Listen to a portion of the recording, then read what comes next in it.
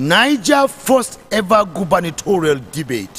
One of the dominant features of Nigeria's Fourth Republic is the issue of either geographical or tribal consciousness. Although it is a truism that Nigeria is a country put together by the British colonialists for administrative convenience, economic advantage way back in 1914. The problems associated with such an unwarranted merger seem to have registered its own equivocal presence with the enthronement of the current republic. The current republic inherited a seat of power that had to see to the resolution of an avalanche of conflicts as its priority. First was the Niger Delta crisis. The OPC issue followed in hot pursuit. The Hydra-Hede Sharia controversy also emerged on the scene. And of course, the Igbo progressive elements want to finally realize their Biafra dream. And of course,